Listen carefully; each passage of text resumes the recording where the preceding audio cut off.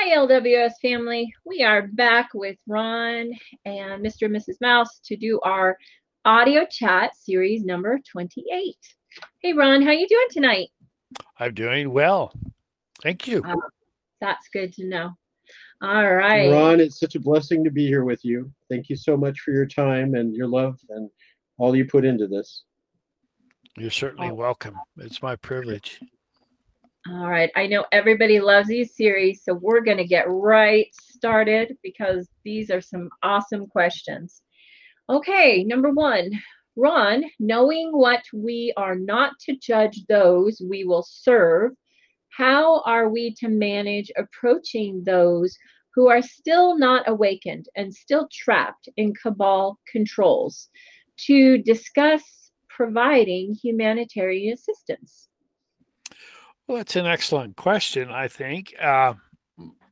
My my feeling is that as we go about our work as managing directors, um, we get to have the spirit with us and help us in our approach to other people.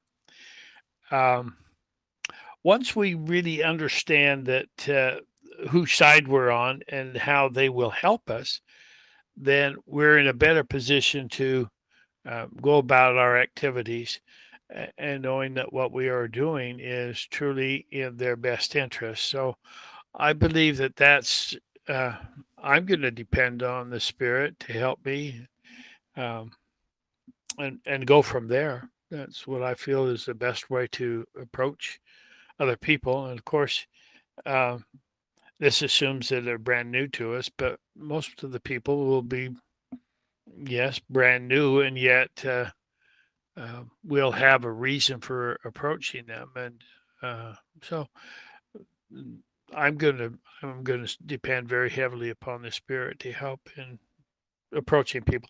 I don't think that we need to worry about that. Um, there are things that are taking place where the higher light is coming in, and people are going to be changing, and we'll see how that all works out. I hope that helps.